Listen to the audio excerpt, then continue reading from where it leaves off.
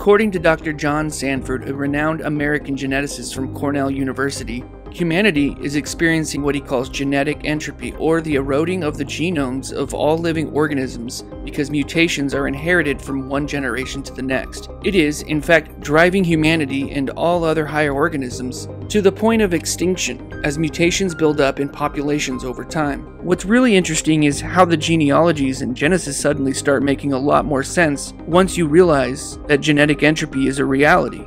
Dr. Sanford looked at the lifespans of Noah and his descendants, and he noticed something significant. There's a sudden change in lifespans during Noah's time, followed by a consistent decline with each generation living shorter and shorter lives. This decline starts right around the time of the biblical flood, and he says it confirms the authenticity of the biblical data, that the declining lifespans recorded in the Bible are genuine and accurately depict an historical degenerative process.